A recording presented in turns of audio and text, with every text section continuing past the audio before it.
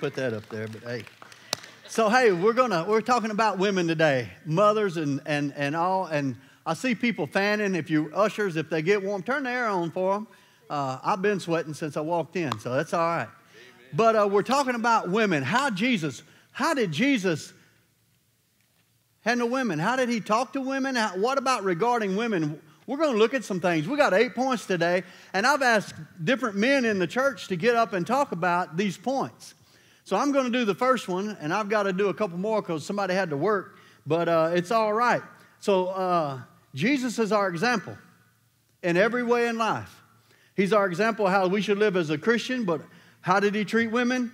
And today we're going to look at the New Testament, Matthew, Mark, Luke, and John, details of how Jesus treated women, how he handled them, and we read through it, and we don't recognize certain things, and we're going to look at different parts of the stories and that you maybe have not ever noticed. So number one, Jesus empowered women.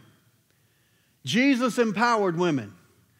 You know, he talks about empowering men are the sons of God, but when it talks about sons of God, it's talking about women too. And we look over that. But let me explain. In Luke 8, 1 through 3, it tells the story that after Jesus began a ministry throughout the country, visiting cities and villages, and he announced the news of the kingdom of God, he had 12 disciples that traveled with him. How many know he started with 12? How many know he ended up with over 60? And how many know there was a bunch of women in the bunch? A lot of people didn't recognize that. They just know, the 12. But in verse 2, it says, as did a number of women walk with him. And he healed many illnesses, set free from demonic power. One of the women was Mary, who was from the village of Magdala, Mary Magdalene. And among the women was Susanna, verse 3. You got Mary, Susanna, Joanna, the wife of Chuza, who managed King Herod's household. And many other women. Say many other women. Well, they supported Jesus' ministry through their own personal finances. What? Women had money? What?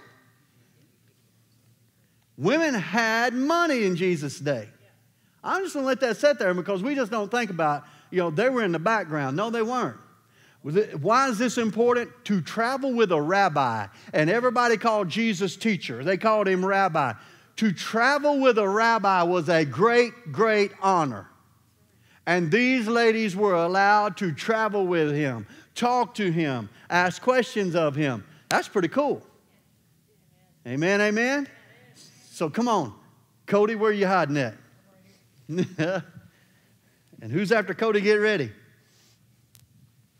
Get ready, but sit still because I have 45 minutes worth of notes on this one little card like I used to practice for my tests with. No, I'm just kidding. So Pastor asked me to talk today on, I'm going to go ahead and give you point 2 so you can be writing it in your notes. We're going to talk about Jesus taught women, which can sound a little odd if you're just, okay, Jesus taught women, big deal, cool. But it wasn't customary to teach women in that time. Women were, like Pastor was saying, women were kind of devalued in a lot of areas in culture, which is not right, but that's just how it was. I'm not going to read the story, but I encourage you to go to the book of John, chapter 4. This is I'm gonna summarize this in the CDV, the Cody.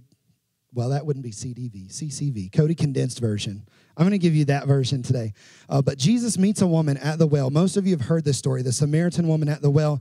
Jesus is on his way through Samaria. He stops at the well. The disciples are like, man, we're starved. I'm so hungry. There's not a McDonald's anywhere around. I don't see a Burger King. I need a Whopper. So they all go into town, and Jesus is like, nah, I'll stay here near the well, and y'all go into town.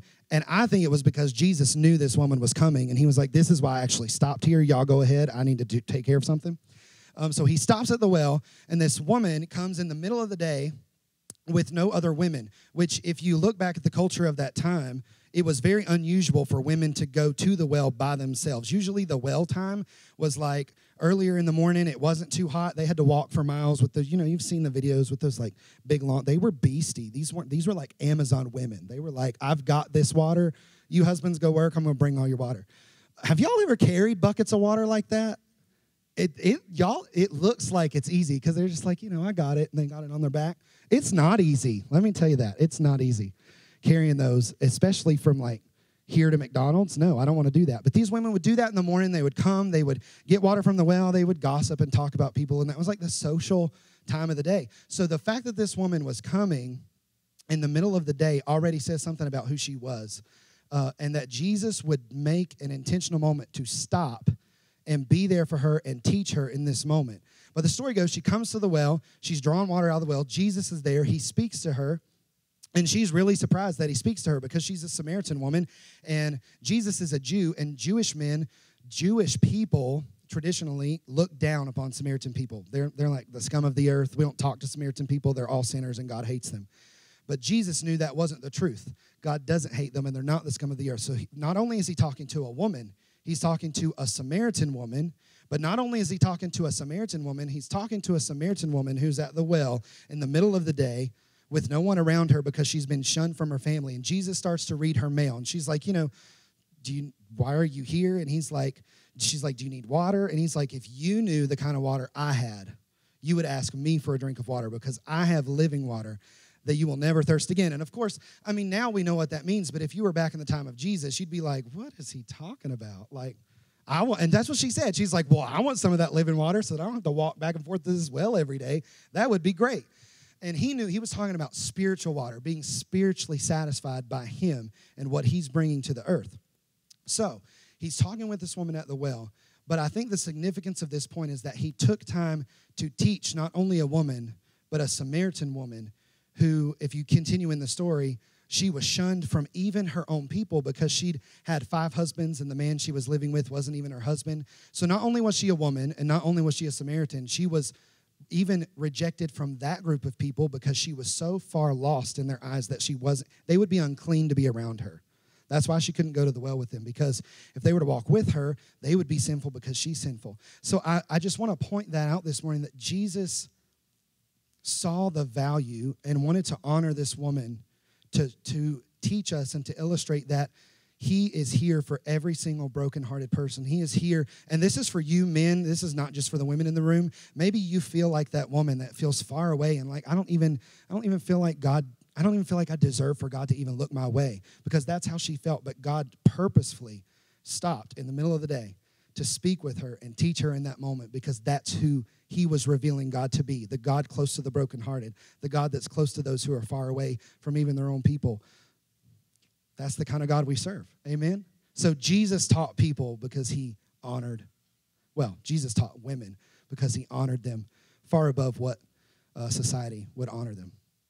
I don't even know who's next, but I'm going to pass it off to somebody.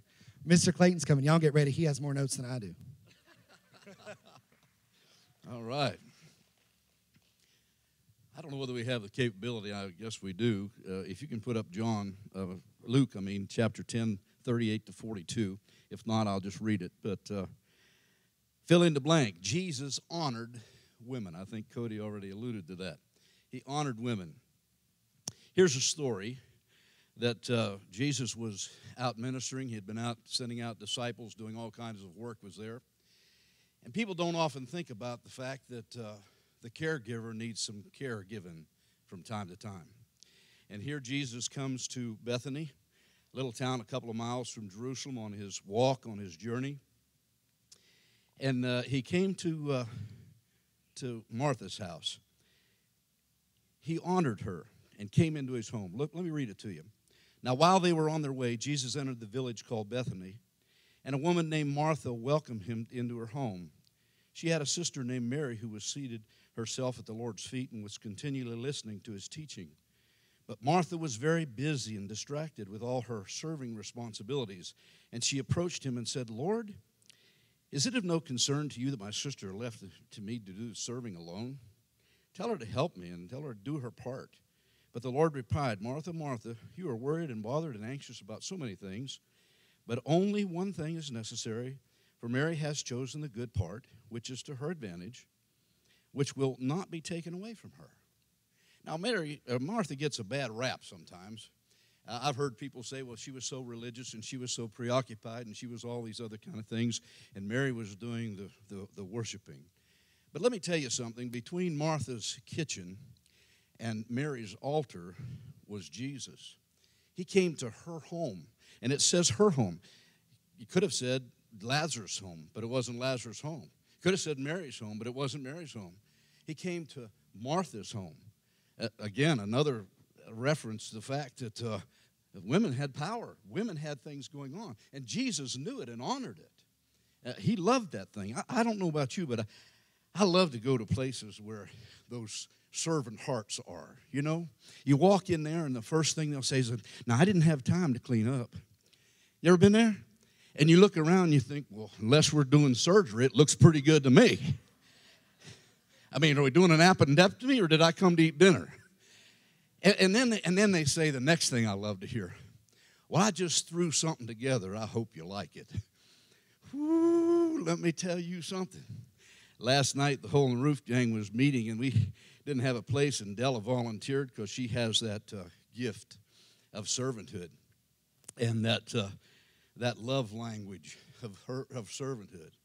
And we went to her house, and I knew we were going, and we were having beans and cornbread, and I love beans and cornbread. Throw some onions in, all that good stuff. And she was going to have potato salad, and I said, boy, I was looking forward to fried potatoes and onions. You know what we had last night, Pastor? Fried potatoes and onions along with that bean soup and the things.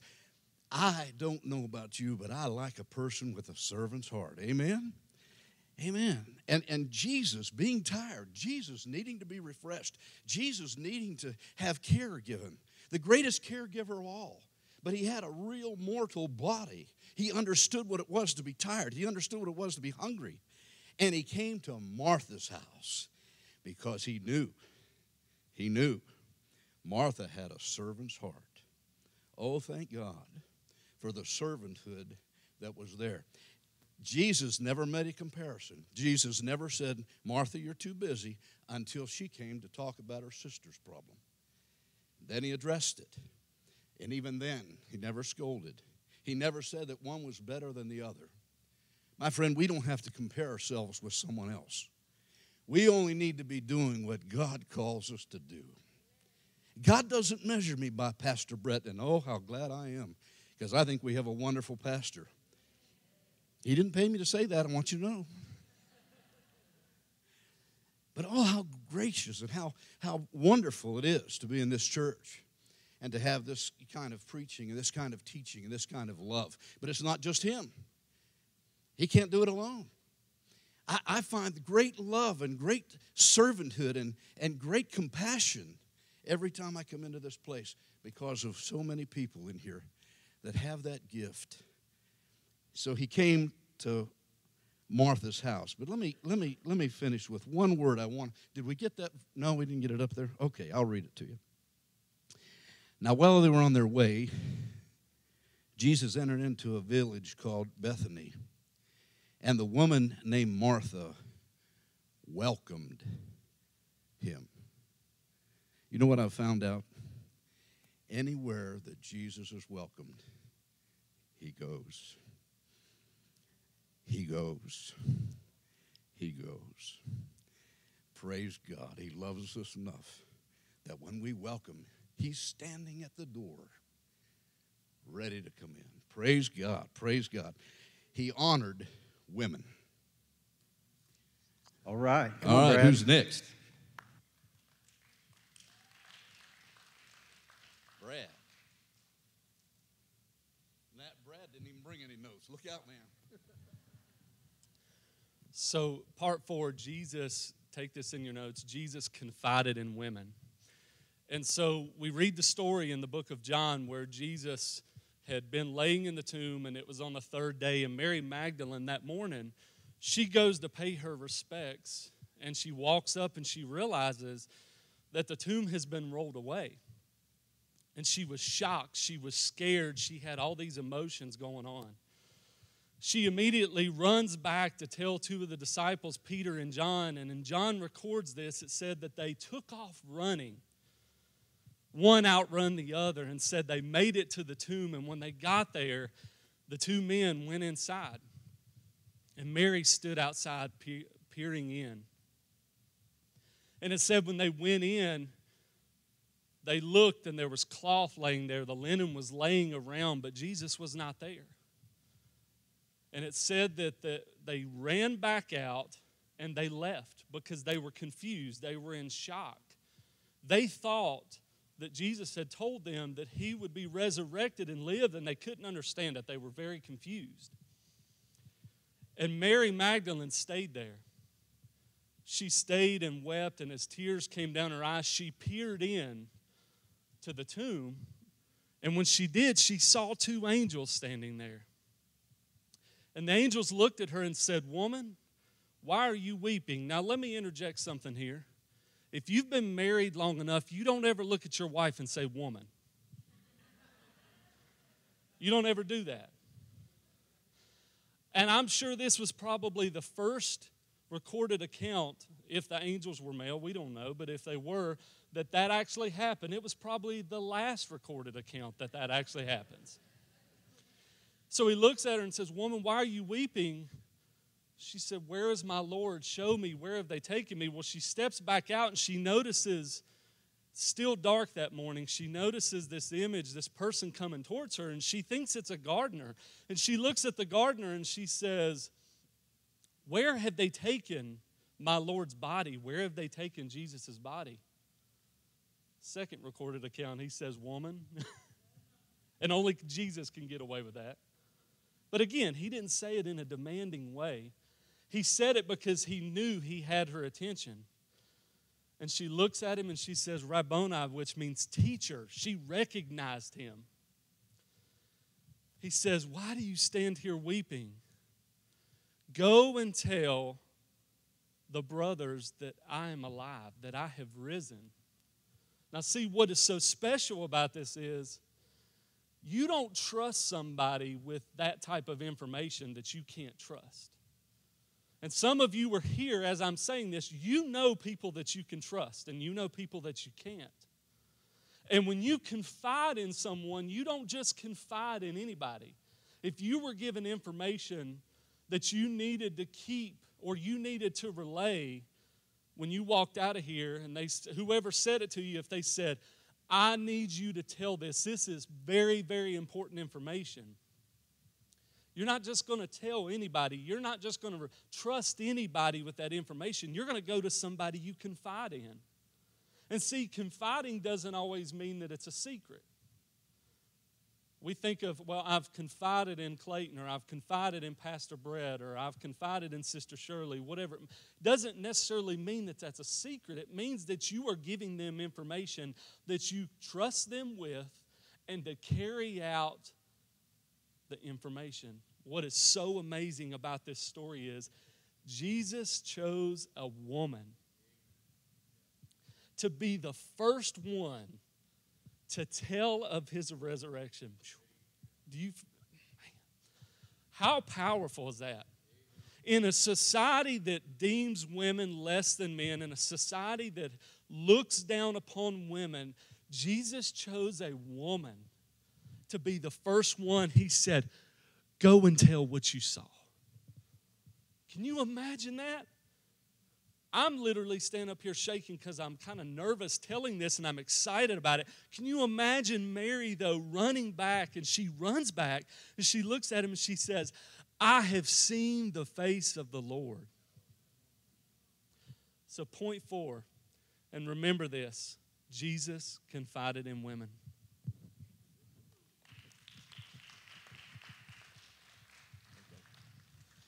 Hey, everybody. Point number 5, Jesus celebrated women. So not only did he celebrate women, but he's still celebrating women, right? Amen? So I want to tell you all about a story real quick. It was a time where Jesus went to a home. The person who owned the home, his name was Simon. And they were sitting there, and a woman was present.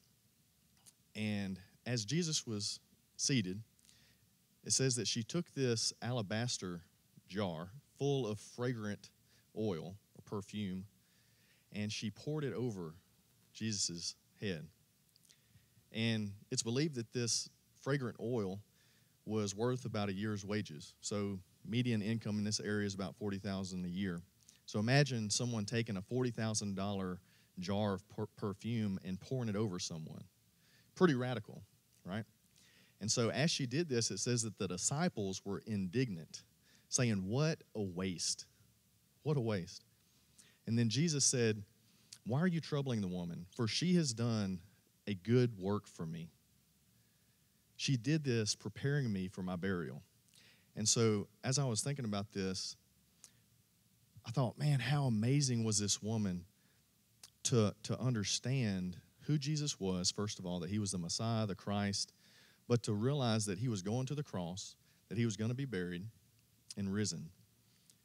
Because what amazes me about this is his own disciples still hadn't grasped it, no matter how many times he told them, this is why I've come, and this is what I'm doing, and this is where I'm going. They still had not grasped it yet. But not only did she grasp it, did she hear it and understand it, but she had already started taking steps and actions preparing for his burial. She was one of the few people who actually played a ministry to Jesus' main purpose on earth. I mean, imagine how cool that was. Like, he's on the cross and he still smells this fragrant perfume. She was one of the only people to play that big of a part in his death, burial, and resurrection. And what he said was, why are you troubling her? For she has done a great or a good work for me. And so I just want to say right now, ladies, I believe that Jesus is still saying that today. Thank you for the good work that you've done for me. I know that there's many times where sometimes it's only a grandmother or it's only a wife who's standing in the gap for us crazy boys. And so how thankful we can be, men, to know that we had a praying mother, a praying grandmother, somebody standing in the gap for us. So, ladies, Jesus celebrated women, and he's celebrating you today. Thank you, ladies.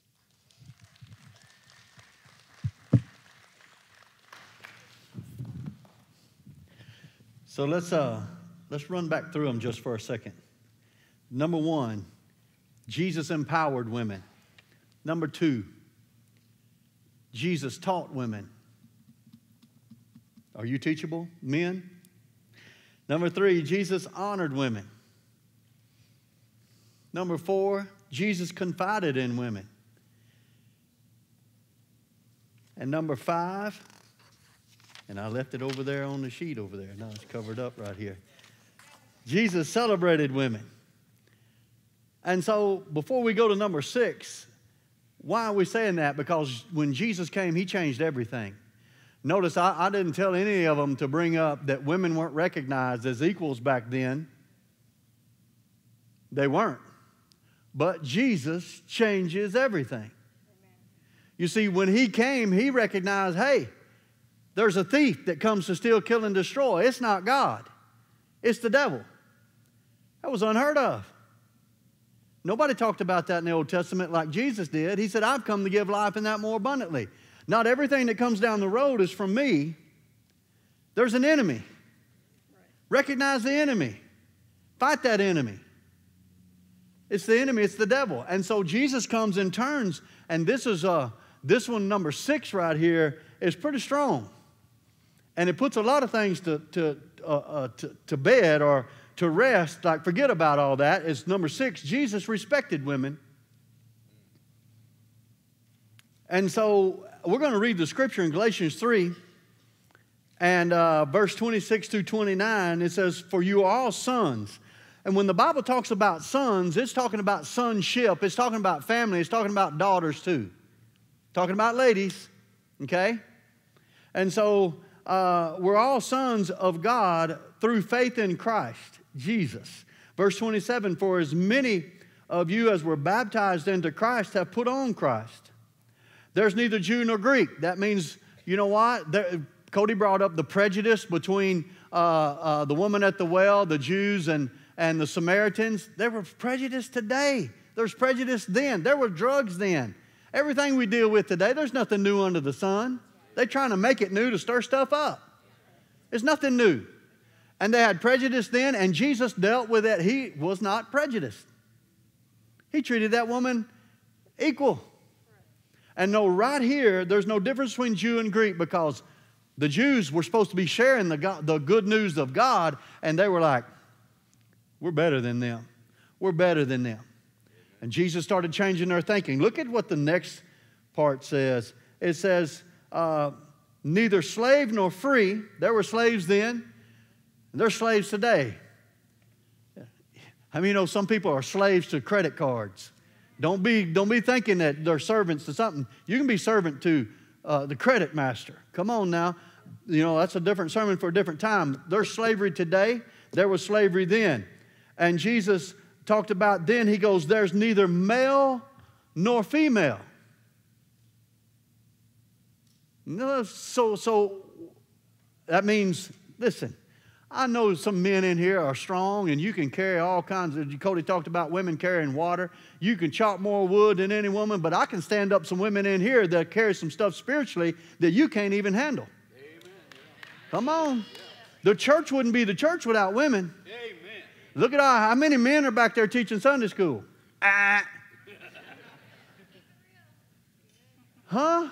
We trust the ladies to teach the Word of God to our children. And there's nothing wrong with men teaching, and Jeff goes back there, and I've done it too. But men, we need to step up. But women are carrying the load spiritually. In the households, I know I'm getting on my toes too, but hey, we got to step up and be the men God's called us to be. Ladies have carried it, and ladies are powerful spiritually. Think about your mama. You know, I was riding with my boss, and he's a Christian man, and his aunt just passed away. And he looked at me with tears in his eyes, and he goes, who's going to pray for us? My aunt prayed for my family and me every day. She prayed for my brothers and sisters. She prayed for my mama, my daddy. Who's going to pray for us? I said, I guess you got to. See, there's many a grandmother that's praying for their family and many a mother that's praying for their family. And so there's no difference between male and female. Everybody can hear from God. Everybody can hear from God. Everybody can receive from God. And everybody can walk with God. For all of you are one in Christ. In verse 29, for if you're Christ, then you are Abraham's seed, heirs according to the promise. So ladies, don't be intimidated. Don't think less of yourselves or be ashamed of who you are in Christ Jesus. God has given you the same abilities as a man or anybody else to touch and hear the voice of God, to touch the heart of God, to hear the voice of God, to stand in the gap. The Bible calls it, we can intercede, we can bring our petitions. Prayers of the righteous are heard. Didn't say male or female. Didn't say preacher. It said believer, believer. We're believers. And so I want to encourage you that Jesus respected women.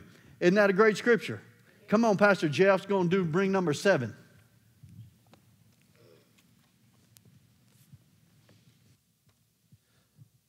All right, so Pastor Brett and Cody pretty much have talked about everything I planned on talking about right here. So we're just going to hit on some of that again. But number 7 is that Jesus valued women. So in Luke 13, Jesus is teaching on the Sabbath day in a synagogue. And there's a woman there who has an infirmity that has basically resulted in her being bent over for 18 years. So she hasn't been able to stand up and straighten up for 18 years. And it says that Jesus sees her. And I love this because it doesn't say the woman approached him looking for healing. He's looking at the crowd and he sees her and he says, okay, come over here. I want to take care of that. I want to do something about that. So as he brings her over, he lays hands on her, and it says that she was immediately healed. So this is an awesome day for her. She's been bent over for 18 years. Just imagine how good that first stretch must have felt. You know, I'm someone that when I wake up in the morning, I never know what position I'm going to be in. I could be twisted all over the place because apparently I fight things when I sleep. I don't know. But sometimes that first stretch in the morning, like, man, I needed that bad. And this lady's been bent over for 18 years. And you would think that everybody be happy because this is an amazing miracle that has happened in this lady's life. But the ruler of the synagogue actually tries to correct Jesus. He says, now, Jesus, you have 6 days in the week other than the Sabbath. You could have done this. What are you doing something like that, working by giving this lady a healing on the Sabbath day? He's trying to correct her. And Jesus is a more compassionate person than I probably am, because my reaction would have been, well, you had 18 years to take care of this, and here she still is, so why haven't you done something, you know? But Jesus doesn't do that. He responds in a way that's a little more corrective and kind of helps get the point across. But in Luke 13 and verse 15, this is Jesus replying to him. He says, the Lord replied, you hypocrites, don't you care for your own animals on the Sabbath, untying your ox or donkey from the stall and leading them away to water? He says, if you do this for your animals, what's wrong with allowing this beloved daughter of Abraham? Notice that, that's important. This beloved daughter of Abraham who's been bound by Satan for 18 long years to be untied and set free on a Sabbath day. I love that. I love how the Passion says that. And it says, when they heard this, his critics were completely humiliated. And it says, but the crowd shouted with joy over the glorious things Jesus was doing among them. Now, when I first read this in the context of Jesus valuing women, I was like, well, Jesus healed her, and that's pretty awesome. That shows he values you. But there has to be more to it than that. And when I read this last night in the Passion Translation, right beside that little phrase, daughter of Abraham, it had a little footnote right there. So I clicked on the footnote, and this is what the footnote said. I'm just going to read this word for word. It says, the Jews spoke frequently about the sons of Abraham or an individual being a son of Abraham. But Jesus was the first to use this phrase, daughter of Abraham, giving women equal value. That's the footnote that it said in the Passion Translation when you read that scripture right there. So Jesus valued women enough that not only did he provide healing for her, but in front of that entire synagogue full of people, he was declaring to them that, hey, this woman and women in general have equal value to the men that are standing in here too. And that was a revolutionary thing for them back then. They had never heard that before, and he was declaring that to all them. So if you look throughout church history, and if you look throughout our history or look around this church right here, you can see that God anoints and empowers women in some pretty amazing ways. And that's all part of how much he values them. So if any person or any minister has ever made you feel less or limited because of the fact you're a woman, I just want you to know God doesn't see you that way. Man, he sees you as just as valuable as any other person. So take that to heart and encourage you. So I don't know who has number 8, but I'm going to turn it over. All right. So number 8, last but not least, because there are many others. We could talk about Aquila and Priscilla, the husband and wife. We're not talking about them today, but she was the preacher. Most Bible scholars believe she was the anointed preacher in the bunch. And she brought Apollos up and taught him the word, and he became a great evangelist. In Acts, it talks about Philip had 4 daughters who prophesied that God used them. Come on. God used women. Amen. And so Philip's daughters were used, and then Jesus sent most of these ladies off, and they began to witness and tell about what God done. So number 8, Jesus protected women. This is the story of the woman who was caught in the middle of adultery. We did a lesson on this, or a sermon on this, a couple of weeks back, and they drug her and threw her on the ground in the temple. And and I always made fun. They had stones in the temple just in case you got out of line. I've been wanting to put some across here, and in case somebody gets out of line, we can stone them, huh? No, grace and mercy is what Jesus taught for her. And Jesus taught grace and mercy for her. He protected her. They accused her. They started thinking, Jesus wrote on the ground. What did he write on the ground? He probably wrote sins of everybody that was there accusing her. Because he said, all right, you without sin cast the first stone. If he'd just say, no, we're not going to stone her, that was against the law of Moses. But he's teaching grace and mercy. And he protected this woman from being stoned. And I know what some of y'all are thinking, boy, if they started stoning me, I'd fake it like I was dead, and then when they drug me off, I'd jump up and run. But no, sir, they finished you off. It was horrible.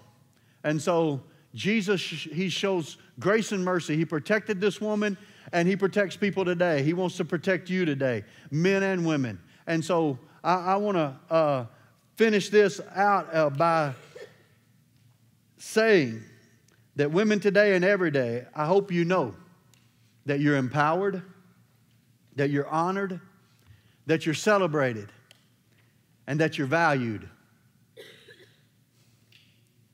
Empowered, honored, celebrated, respected, and valued. Now, ladies, you got to be able to receive that. A lot of you can't see yourself that way. But that's the lie of the enemy. Remember, I talked about the enemy. He devalues you. He tells you you're not empowered. He wants to take away your abilities. He wants to make you cower down. But don't. You don't have to be rude and mean. You're going to walk in love, but you're empowered to walk in love. And you can share the love of God. You're empowered. And you can receive the honor that God wants to bestow upon you. Be honored today, mothers. Be honored today, ladies. Here at Legacy Church, we want to honor you. Because all women need to be honored. They need to be respected and valued. Men, honor your wives. Honor your daughters. Celebrate them. Respect them. Value them. Teach them their value. If you don't, somebody on smooth talking knucklehead's going to come by, hey, mama, what's up? That was back in the 70s, but they'll go, whatever they say today, they'll say it. They will. But you better be valuing your daughter, and you better be honoring them and teaching them what honor is. And ladies, we want to say we respect you, so I want to just bow your heads today. I want you to, we're going to pray. And I'm talking to everybody, just like this woman who was caught. There is nothing that you have not done or done that God has not seen. You can't hide from God, and He's not out to get you. He's out to get you saved. He's out to get you in the family. He's out to get you to come and be a part of His life, of His family, of what He's doing in the earth.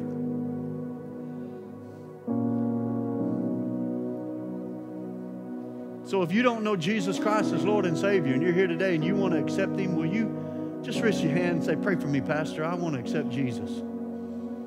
I believe this whole service was about for somebody to rededicate their life to God, give their life to God for the first time. If that's you, you've never given your heart to Jesus, will you raise your hand and say, pray for me, Pastor? How about you're here and you know what? I've drifted away. I need to come back. Will you lift your hand and let me pray over you? Nobody's looking, just me.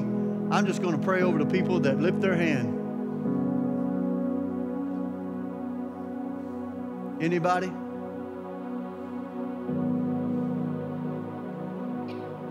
I know the Lord's dealing with some.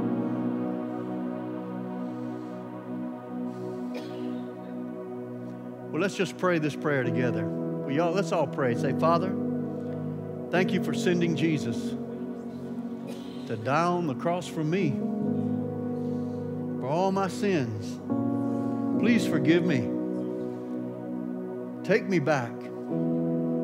I receive you as my Savior again. Help me live for you for the rest of my life. Holy Spirit, stir in my heart.